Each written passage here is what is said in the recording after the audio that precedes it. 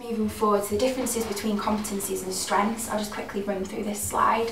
In terms of strengths, you're going to get their motivations, their energy, so you're able to see where their weaknesses are, where their competencies are, and also where their strengths are. Whereas with competency recruitment, you're just getting that level of competence. You're not really able to do much else with the outcome of that interview, the outcome of that assessment, rather than that.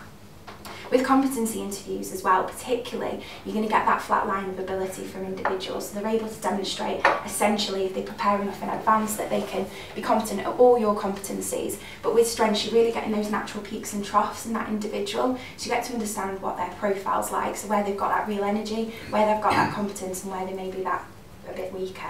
Yeah. And you use this face-to-face as well? Yeah. Because I feel really anxious that you don't do probing questions.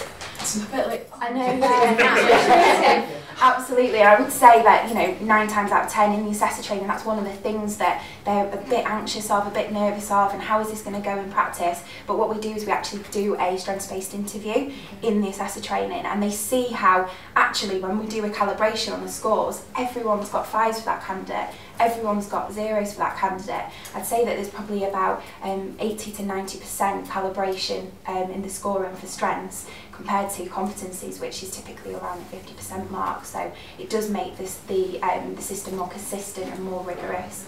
I was going to ask about this.